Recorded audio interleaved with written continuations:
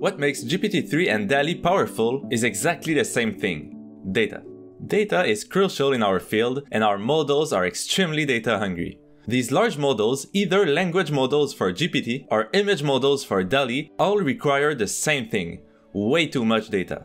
Unfortunately, the more data you have, the better it is. So you need to scale up those models, especially for real-world applications. Bigger models can use bigger datasets to improve only if the data is of high quality. Feeding images that do not represent the real world will be of no use and even worsen the model's ability to generalize. This is where Data-Centric AI comes into play. Data-Centric AI, also referred to as Software 2.0, is just a fancy way of saying that we optimize our data to maximize the model's performances instead of model-centric, where you will just tweak the model's parameters on a fixed dataset. Of course, both need to be done to have the best results possible, but data is by far the bigger player here. In this video, in partnership with Snorkel, I will cover what Data-Centric AI is and review some big advancements in the field. You will quickly understand why data is so important in machine learning, which is Snorkel's mission. Taking a quote from their blog post linked below, teams will often spend time writing new models instead of understanding their problem, and its expression in data more deeply. Writing a new model is a beautiful refuge to hide from the mess of understanding the real problems. And this is what this video aims to combat. In one sentence, the goal of Data-Centric AI is to encode knowledge from our data into the model by maximizing the data's quality and model's performance. It all started in 2016 at Stanford with a paper called Data Programming, creating large training sets quickly, introducing a paradigm for labeling training datasets programmatically rather than by hand. This was an eternity ago in terms of AI research age. As you know, the best approaches to date use supervised learning, a process in which models train on data and labels and learn to reproduce the labels when given the data. For example, you'd feed a model many images of dogs and cats with the respective labels and ask the model to find out what is in the picture.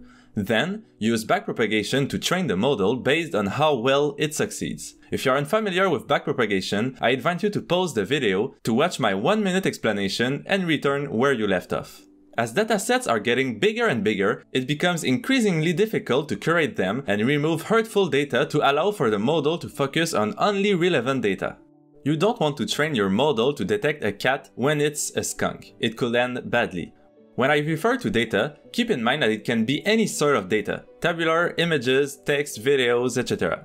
Now that you can easily download a model for any task, the shift to data improvement and optimization is inevitable. Model availability, the scale of recent datasets, and the data dependency these models have are why such a paradigm for labeling training datasets programmatically becomes essential. Now, the main problem comes with having labels for our data. It's easy to have thousands of images of cats and dogs, but it's much harder to know which images have a dog and which images have a cat, and even harder to have their exact locations in the image for segmentation tasks, for example. The first paper introduces a data programming framework where the user, either ML engineer or data scientist, expresses weak supervision strategies as labeling functions using a generative models that labels subsets of the data, and found that data programming may be an easier way for non-experts to create machine learning models when training data is limited or unavailable. In short, they show how improving data without much additional work while keeping the model the same improve results, which is a now evident but essential stepping stone. It's a really interesting foundation paper in this field and worth the read. The second paper we cover here is called Snorkel: Rapid Training Data Creation with Weak Supervision. This paper, published a year later, also from Stanford University, presents a flexible interface layer to write labeling functions based on experience. Continuing on the idea that training data is increasingly large and difficult to label, causing a bottleneck in models' performances, they introduce Snorkel, a system that implements the previous paper in an end-to-end system. This system allowed knowledge experts, the people that best understand the data, to easily define labeling functions to automatically label data, instead of doing hand annotation, building models up to 2.8 times faster while also increasing predictive performance by an average of 45.5%. So again, instead of writing labels, the users or knowledge experts write labeling functions. These functions simply give insights to the models on patterns to look for or anything the expert will use to classify the data, helping the model follow the same process. Then, the system applies the newly written labeling functions over our unlabeled data and learns a generative model to combine the output labels into probabilistic labels, which are then used to train our final deep neural network. Snorkel does all this by itself, facilitating this whole process for the first time.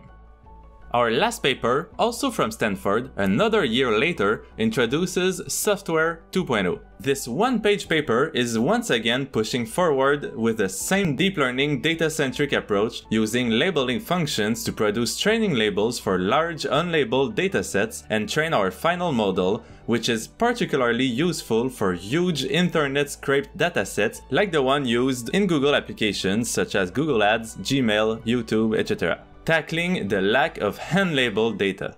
Of course, this is just an overview of the progress and direction of Data-Centric AI, and I strongly invite you to read the information in the description below to have a complete view of Data-Centric AI, where it comes from, and where it's heading. I also want to thank Snorkel for sponsoring this video, and I invite you to check out their website for more information. If you haven't heard of Snorkel before, you've still already used their approach in many products like YouTube, Google Ads, Gmail, and other big applications. Thank you for watching the video until the end.